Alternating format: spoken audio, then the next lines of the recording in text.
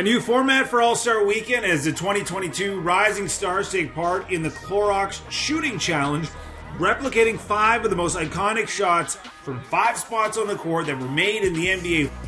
4 teams of 2 competing, each team's got 1 ball, and you gotta alternate shots. And Josh Giddey and Evan Mobley got off to a great start.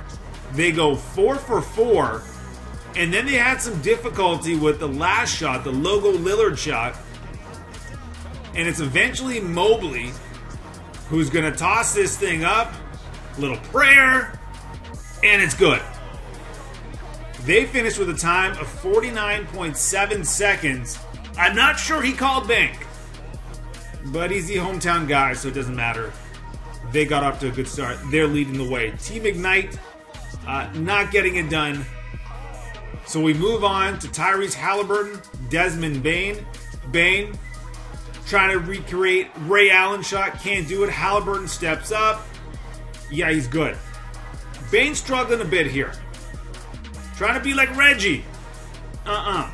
Halliburton doing his best Charles Barkley right here with that shot. Gets it to go. Halliburton was really feeling it, hitting his first 4 shots. Bane not so much.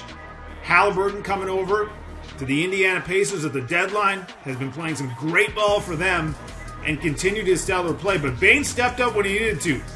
The Logo Lillard shot, it is good, and with that, they set the best mark and the time to beat. Scotty Barnes, Tyrese Maxey, yikes. This one was tough. They had a really hard time with maybe the easiest shot, which is the baby hook right there. They just could not get it to go. Scotty having all kinds of trouble. And it was tough to watch. Scotty gets that to go right there, the Barkley shot. Then Maxey tries a little baby hook.